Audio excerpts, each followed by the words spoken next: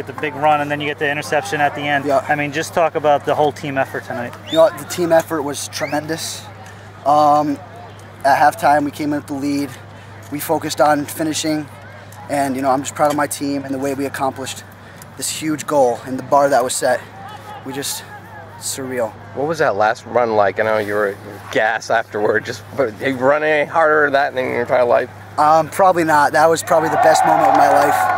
You know, knowing that we just put 2 scores in, had 2 scores, and that we just that much closer to winning the game. Okay, last thing for me, what was it? How big was that play at halftime? After halftime, you get the fumble, and then you punch it in from 21. Huge. You know, it's hand scores quick, so we didn't really want to just be up by 1 score. We wanted to get another score so we could widen the gap a little bit. You know, it's just.